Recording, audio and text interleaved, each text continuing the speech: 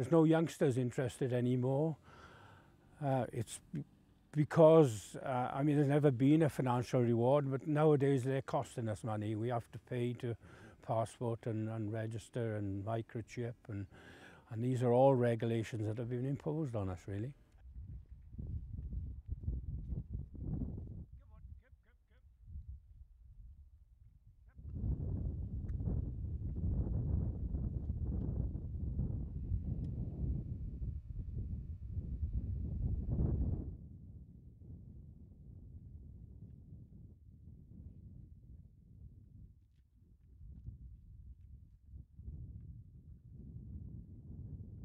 There was a lot of demand on the continent some years ago, but they seem to be breeding their own nowadays.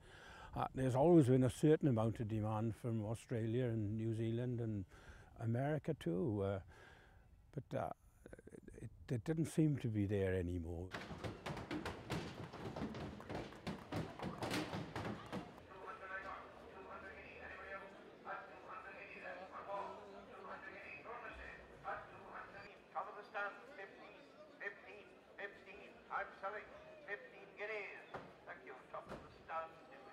The government have imposed that every pony has to have a passport and chipped as well, which costs anything between 30 and 50 pounds for every pony. And of course the young ones, the foals, are not making that sort of money at the moment. So it's a loss really for the producer.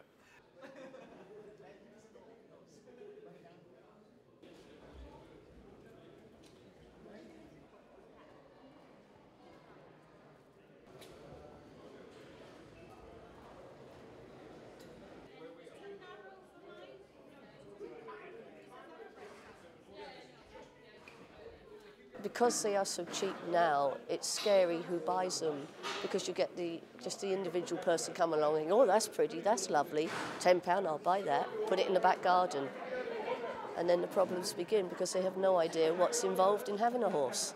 You know, it's an expensive, to a certain extent, it's an expensive item. You know, if you look after them right, they cost you money. 275 maybe, 275 on the left now, 275 and I was up there. 80 right and I'm selling 275. Thank you, lady on the left. I'm a bit of a housewife and I've only got 2 young children, so it's something for them to play with as well. So I'm not really in the trade full on myself. But yeah, my sister sells horses and they're not making money at all now. It's not really worth doing it as a business, but it's more of a love, it's in the heart.